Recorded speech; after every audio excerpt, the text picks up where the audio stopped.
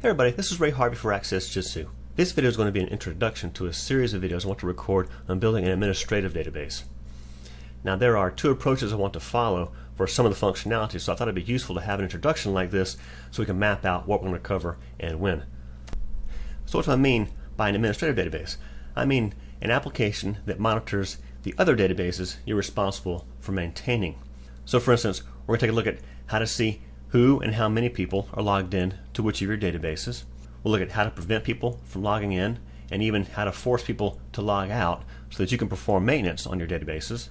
We'll also look at how to compact and repair them remotely. So let's take a look at what we're going to cover.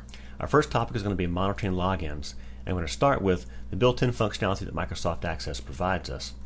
Microsoft provides a Jet user roster that will allow us to see who's logged into a database and some limited information about them, such as their machine name and the access user ID, if you will, which is at this point not terribly useful in version 2007 and forward. Of course, with every approach there's some pros and cons. The pros of this one is it's built into Access and it's pretty easy to pull the information out. A drawback, if you will, though, is that as far as identifying people, it can only tell you what machine is logged in. It can't tell you actually which person is in there. In order to get a little bit further than that, you have to either map a machine name to a person name, which again, if somebody else is using someone's machine, then you really don't know who it was, or you have to go a little bit further and use a custom approach, which we'll look at in a few minutes. Another drawback to this approach is it depends on what type of database you're logged into as to what type of information you get.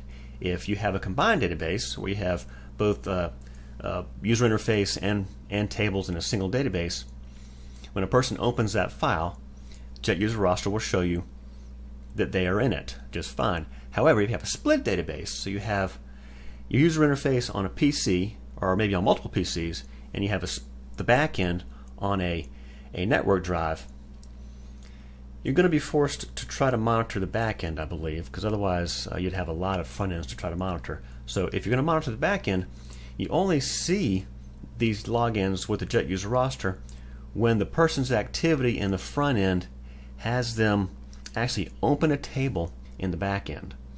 So for instance, you could have somebody with one of your front ends open, but if they're idle at the moment and they're not using a form that hits the database, you wouldn't know that they're logged in. You only know they're logged in for the few minutes that they're on a form that opens a table in the back end. So that's depending upon the type of information you're after, that might be a drawback, or it might be exactly what you want. The next thing we'll look at is preventing logins, and again, Microsoft has a very useful tool for this.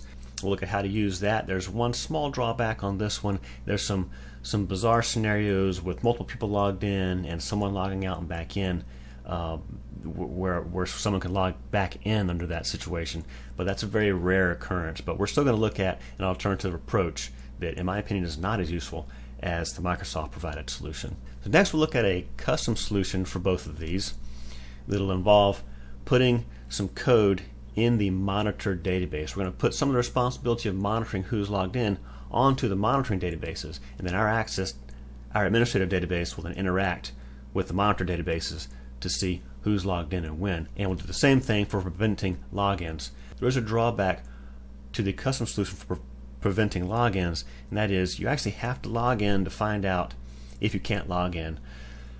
So in the end, I'm going to end up suggesting that we use both the Microsoft provided and a custom solution for preventing logins, so we can hit all the different scenarios to keep somebody out.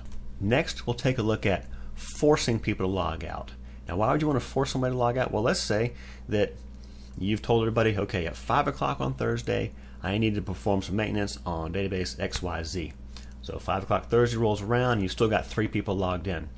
So you go ahead and you use your login prevention over here to prevent additional people from logging in, but at 5:15 you've still got 3 people logged in, and you're starting to say, okay, I need to meet my significant other and get some dinner.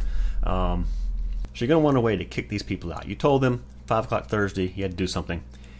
Maybe they just forgot, or maybe, even worse yet, they went home and just stayed logged in. This is a custom solution, and it involves, again, putting stuff in the monitor databases. You need to have code in there that you can remotely activate and force those front ends, those databases, to kick those users out and shut themselves down. And the last thing we'll look at is compacting and repairing databases remotely. So thanks for watching. Look for these videos to be coming very, very soon. I've already built all the code examples for these. I just have to actually get them recorded, edited, and uploaded. Thanks for watching, and we'll see you next time.